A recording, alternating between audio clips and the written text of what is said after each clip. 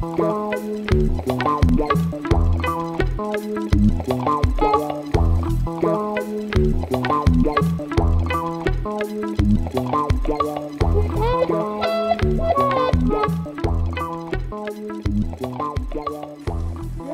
so let me first thank the organizers for giving me the opportunity to give a talk. So thank you very much, and that's always a pleasure to be here in CIEM.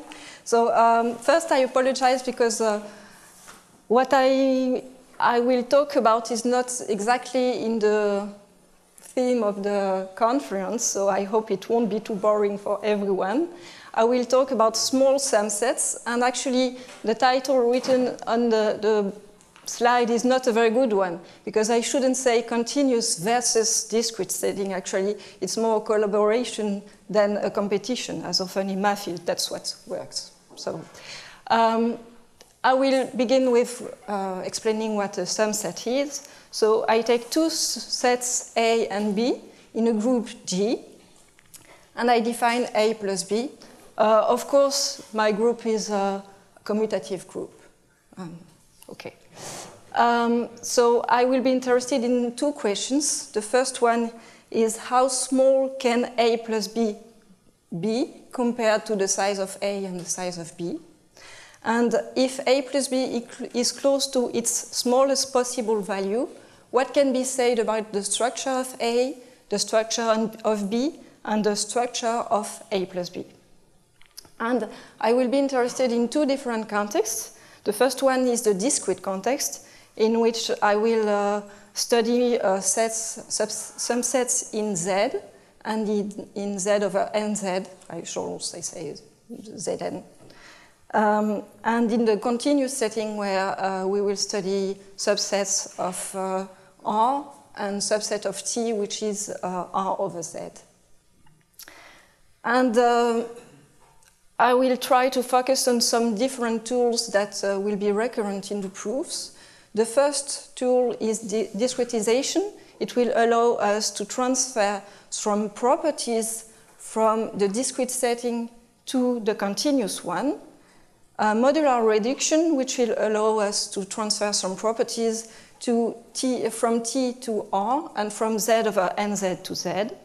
And also rectification, which will allow us to transfer some properties from R to T or from Z to Z over NZ. So let's begin with the first lower bound in Z and R, which are really easy bounds.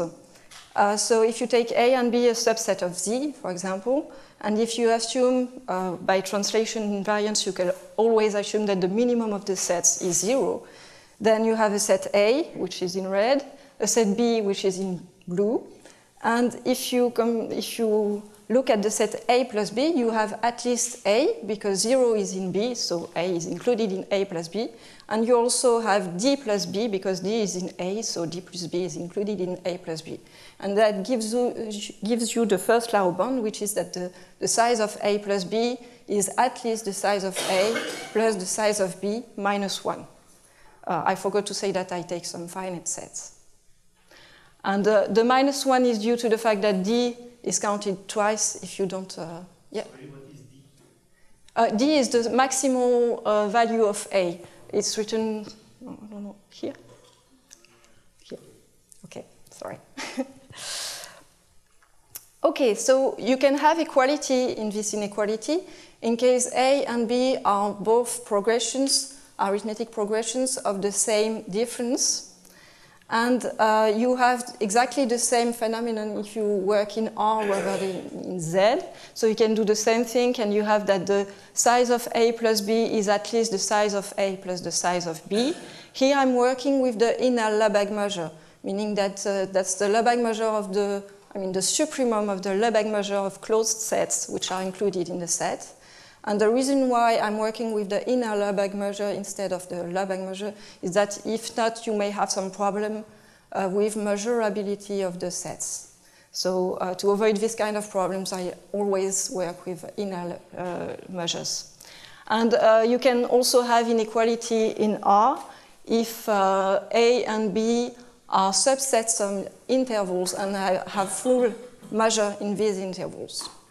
So these are really the first basic Laue bounds. And we may ask if these Laue bounds also work in Z over NZ and in the torus, in R over Z. So let's begin with Z over NZ, and actually let's begin with an N which is prime, so we work in ZP. And if you take two sets A and B in ZP, and P is a prime number, then the size of A plus B is at least the minimum of the sum of the size of A and the size of B, minus 1 and P. So it works almost the same as in integers, except that you cannot have more than P elements in any subset of ZP, so you must have this minimum here. So here I'm using the counting measure on ZP. And the proof is quite easy, actually. It's proved by induction on the size of B. I give a sketch of the proof because some of the ideas are used later in some other theorems. So you always assume that 0 is in B, and if the size of B is 1, then it's easy. So you can assume that the size of B is at least 2. And there's a first case where the size of A plus B is exactly the same as the size of A.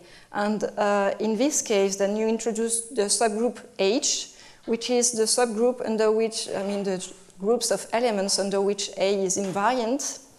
And since this is a subgroup of ZP and P is prime, it must be either 0 or ZP.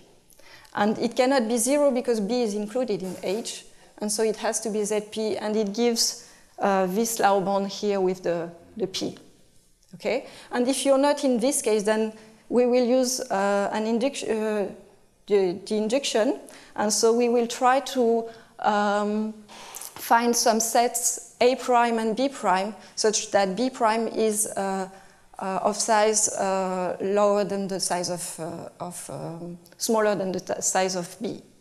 So we define this set, so maybe with the picture it's easier. So you have a set A here, and you pick up an element A0 such that there are some elements in B, for example this one, such that if you had A0, you're not in A. Okay? So these two elements here, if you add A0, you don't go into A. Okay? So then you define A prime and B prime. In A prime, you add all the elements that you would have if you added that plus A0, so this one, and the elements of A, which are the other ones. And in B prime, you just erase the two elements that you had here, okay? And what you want is that the size of A prime plus the size of B prime is the same as the size of A plus the size of B, which is okay because you have here two disjoint sets, so it works. And B naught is included in B, so you have this equality. And you also want that, so that if you have a Laue bound for the size of A prime plus B prime, it gives you a Laue bound for the size of A plus B. And to have that, if you take an element here, it's easy to see that it works. And if you take an element here, it's slightly more difficult because, okay, you take an element in B prime, and because of the definition of B naught, it means that A0 plus this element is in A. So you have A0 plus this element which is in A, and since B0 is included in B, then you have the sum which is in A plus B. Okay, so you have that, and this kind of transformation are very often used in additive combinatorics. So this gives you a Cauchy-Davenport theorem if you use the recurrence hypothesis. Okay, so now what happens if P is not prime? If you're working in Zn rather than in Zp? Do we have the same property, the same Laue bound? Actually, no. Because if you take any subset, non-trivial subset of Zn, then the size of A plus A is the same as the size of A, so you cannot expect anything like Cauchy-Davenport's theorem. But you have something which is also a very strong theorem, which is Kneser's theorem, and which says that given two subsets A and B of Zn, the size of A plus B is at least the minimum of the size of, the size of A plus H. I don't see my red point. Here, okay. The size of A plus H plus the size of B plus H minus the size of H and N as usual. Okay? And here H is the set of elements under which A plus B is invariant. So again, you see this kind of subgroups which arise in additive combinatorics quite often.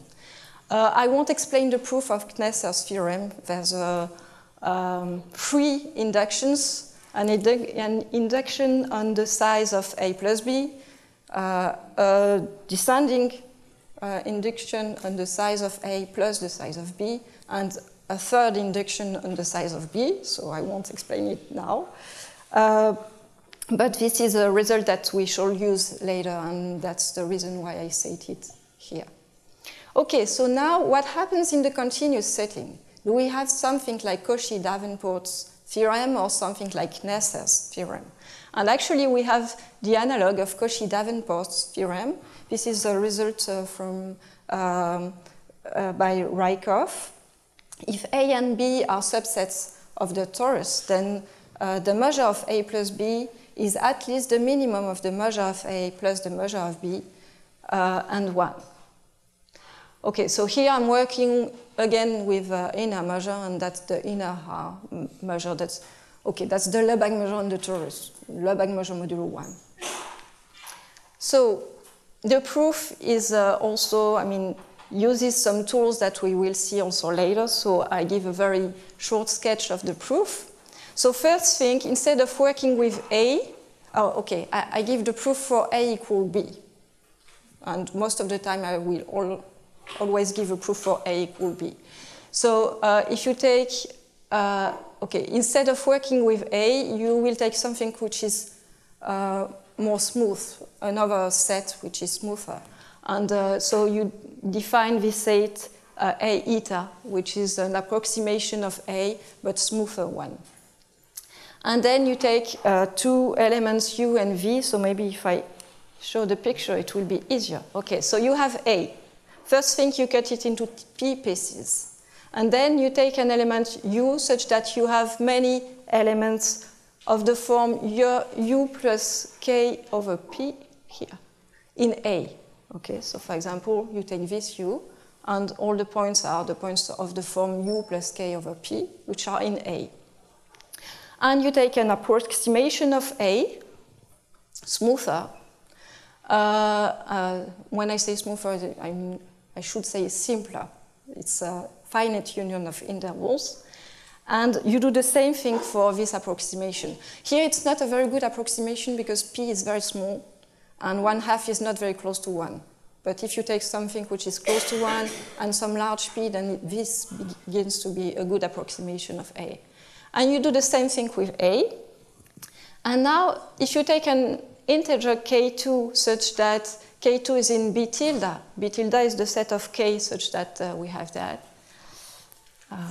Okay, sorry. Yeah, B tilde is defined. I cannot use that. Here, okay. So if you take K2 in B tilde, then by definition, it means that you have V plus K2 divided by P, which is in A eta. And by definition of A eta, it means that you have this lower bound for the measure. So this is what I wrote here. And if you take K1 in A tilde, then it means that this cannot be empty. And so you have for an element K, which is sum of an element of A tilde and B tilde, you have that. Okay?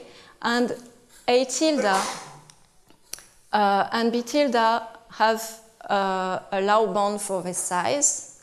And so you can use Cauchy-Davenport theorem for A tilde and B tilde. It gives you a lower bound for the size of the sum, A tilde plus B tilde. And because of that, it gives you a lower bound for the size of A plus B, A plus A.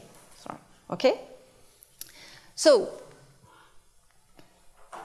now we have some results in the torus, and we would like to see what it can give in real numbers. And actually, we know that Rykhoff's theorem is sharp, not Rykhoff, that the size of A plus B, at least the size of A plus the size of B, can be sharp if you have intervals. But you can have something sharper, and that's what Rouja proved. He proved that if you have two subsets of the real numbers, and if you define the diameter of A as the supremum of A minus its infimum, and if you assume that the measure of A is at least the measure of B, then the measure of A plus B is at least the minimum of the measure of A plus 2 times the measure of B, and the diameter of A plus the measure of B. It means that in case you have something else than interval, you can win lambda of B. Okay? So I shall explain the proof in a few minutes. And I just give here an example of a set for which this lower bound is sharp, and which is not an interval, because we already saw for intervals. So you see, you have a 0, and then you have a small interval, and then you have 2 times the first point here, and 2 times the, I mean, this set here is this set plus itself, okay? And again, you increase the size, and on the other way, it works the same. It means that you have here a small interval and then a big one. And if you look at the sum of this set plus itself, it gives you this interval also, and then a very large interval, which will stop here, and then the small one, and again one. So you have exactly the lower bound. Okay, and last year I got a result which is mostly based on Rouja's work. So, and I proved this theorem, which is a kind of a continuous analog of the 3k minus 4 theorem by Freiman that I shall state in a few slides. And okay, let's take this. Okay, let's say that A is equal to B. It's easier to understand in this setting. That this theorem says that if A is equal to B, and if lambda of A plus B is strictly less than 3 times lambda of A, then A is included in an interval of size at most lambda of A plus A minus lambda of A. And we see why this is included by Rouja's result quite easily. And the really new thing which was not known is that there exists an interval included in A plus B of size at least lambda of A plus lambda of B. So I will start by the explanation of Rouja's proof. So only in the case A equal B. There are some technical problems if this is not the case, but the main ideas are in this proof. So we will use modular reduction, meaning that we define the diameter of A. As usual, I assume that the minimum of A is 0. And I also assume that A is closed. Still, I'm working with the inner Lebesgue measure. It's not a big deal. And okay, I will draw. Okay, with the picture, it's easier to understand. If A plus A has this form here, so you have 0D, D to D, and I put it this way so that it's easier to understand. Instead of counting the measure of that plus the measure of that, the measure of that, etc., I just say that the sum of, the measure of A plus A is the sum of the measure of this set in red and this set in blue. So the red set is the union of projections of the set A plus A modulo D. So it's A plus A modulo D, okay? And this set is the intersection. It means that it's the set of X in 0D such that X is in A plus A and X plus D is also in A plus A, okay? So we have equality between the measure of A plus A and the measure of S1 and the measure of S2.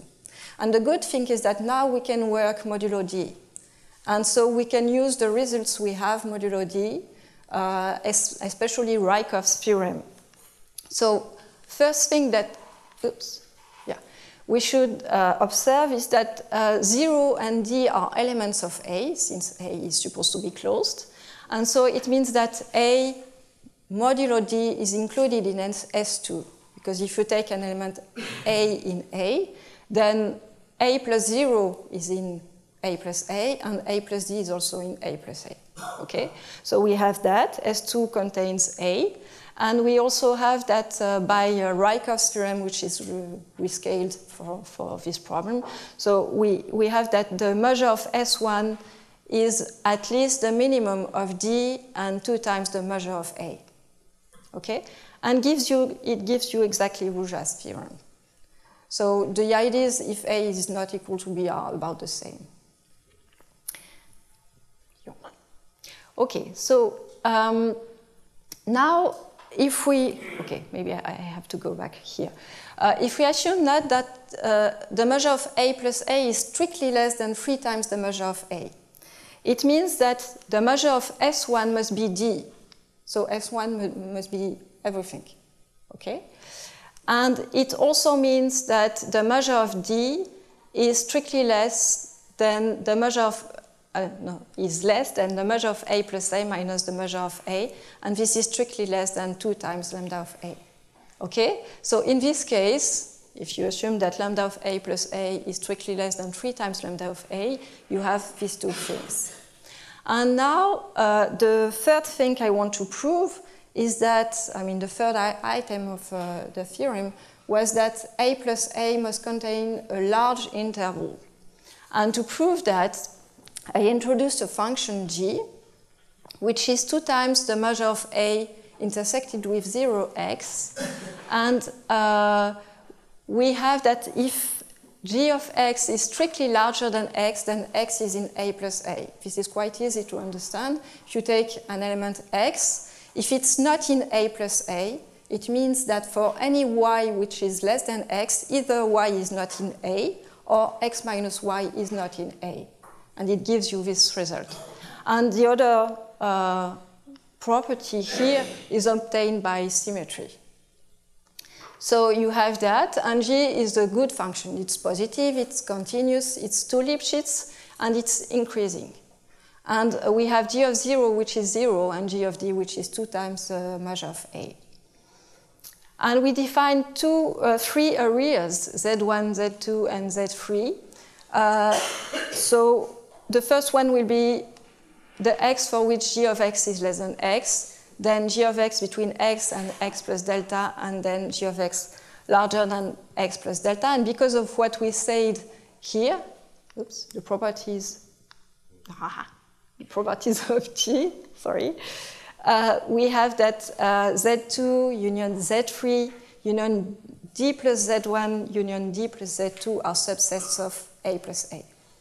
Okay? So if you have a function g of this shape, then we know that g of 0 is 0. We know that g of d is 2 times lambda of A. Okay, so you draw the first line, which is y equal x. The first one is y equal x plus delta. If you're under this first line, under the second line, then d plus x is in A plus A. And if you're above the first line, then x is in A plus A. So if you have this kind of shape, it means that all this interval here must be in A plus A. And so you prove the theorem. You just have to prove that Z2 is not too small, but here you have a width which is delta, and you have a 2 Lipschitz function, so it means that here you have at least delta for the size of Z2, okay? And the problem is that you may not have this kind of function. You may have something which crosses the line many times. And in this case, it means that at some point you must cross from Z3 to Z1. But this cannot be possible if lambda of A plus A is strictly less than 3 times lambda of A. And the reason for that is that, as we said before, lambda of A plus A is larger than the mu of S1, which is D, plus mu of S2. And S2 contains A and Z2. So you have this inequality here, and it has to be less than 3 times lambda of A. But if you look at this down crossing from Z3 to Z1, then you must have here at least the measure of Z2 intersected with the complementary of A has to be at least delta. And it would lead to something which is not, which contradicts this inequality here. So it ends the proof. And now I want to say that actually this kind of results already existed in the discrete setting, but the proof is quite complicated in the discrete setting. And I'm not sure that people had in mind this graphical interpretation. And with the graph, it's much easier to understand, because actually the third consequence here, that you have an arithmetic progression which is included in the sum, works exactly the same in the discrete and in the continuous setting. If you have the graph in mind, it's the same thing. But there are some real complications in the discrete setting. One is that it's more messy because a point has a measure in the discrete setting, and that can be messy. That's why you have this -3 here and +1, -1, and all this stuff. But there's also a more complicated argument, is that if you have diameters which are prime numbers, then everything works as in the continuous setting. Instead of using Rykhoff's theorem, you use Cauchy-Davenport, okay? But if the diameters are not prime numbers, then you cannot use Cauchy-Davenport, and you have to use Kneser. And then you have to work modulo the subset H that we talked about. Yes? What's PGCD? Oh, sorry. I guess what at is, but... Yeah, okay. ET is and PGCD is GCD. Sorry, that's my French way. Okay. Okay, so that's what I said. So I won't say more about the proof. Okay.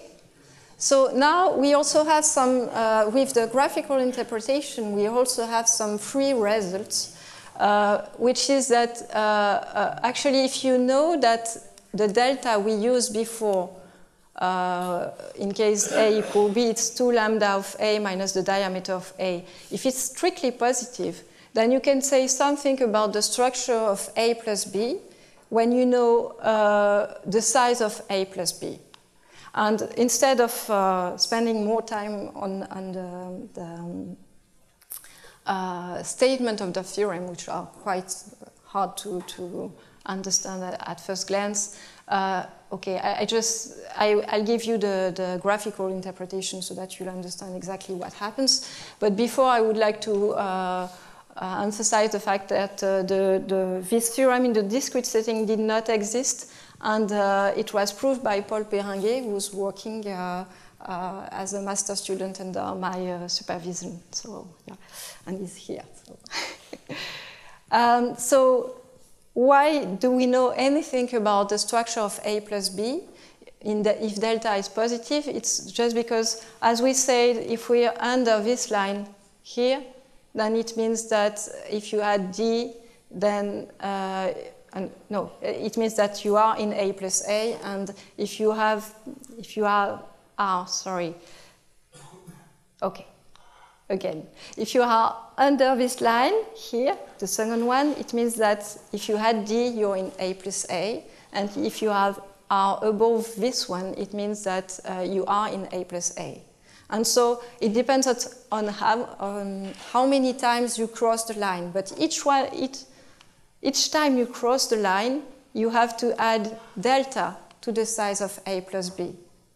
So if you have an upper bound for the size of A plus B, it means that you cannot cross too many times the two lines. And it gives you a result on the structure of A plus B. It's a small result, but still, it says something.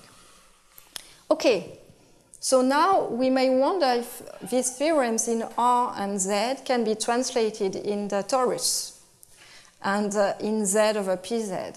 And the reason, I mean, the answer is partially yes. There's a result by Serra and Zemmour, which says that if you have a subset of ZP, and if the size of A plus A is smaller than the size of 2 plus epsilon times the size of A, usually if A is not too small or too large, you also have that if you have the first one. So the really important one is this one. So if you have a doubling constant which is less than 2 plus epsilon with a very small epsilon, then you have that there exists an integer n such that NA is included in I. And again, you have the same bound for the size of the interval. It's the size of A plus A minus the size of A plus 1. Okay? So that's the same thing as in Z, except that it's not A which is included in the interval, it's NA. Okay? NA modulo 1, or modulo P, sorry, here. Okay. And we have a generalized result of this form by Green-Krevich in case A is not equal to B. And it's, I mean, the generalization by Green-Krevich also gives a structure of A plus B as we had in the 3K minus 4 theorem in Z. And the proof uses the isoperimetric method. And with Pablo Candela, we proved that we have the same result in the torus. And again, what we use is discretization.